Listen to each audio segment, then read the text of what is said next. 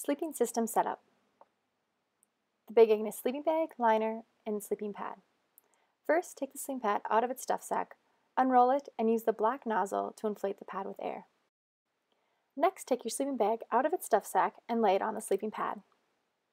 At the back of the head of the sleeping bag, there is an opening.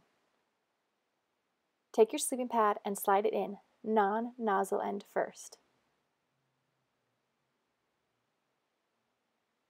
Pull the stretchy fabric over the top of the pad, making sure the nozzle slips out through the opening in the corner. A cotton sleeping bag liner is provided with each sleeping bag rental.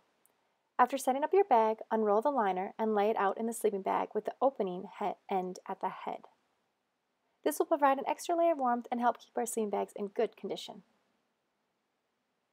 To pack up your gear, restuff the liner back into its blue carrying case. Remove the sleeping pad from the sleeping bag and stuff your sleeping bag back into its stuff sack.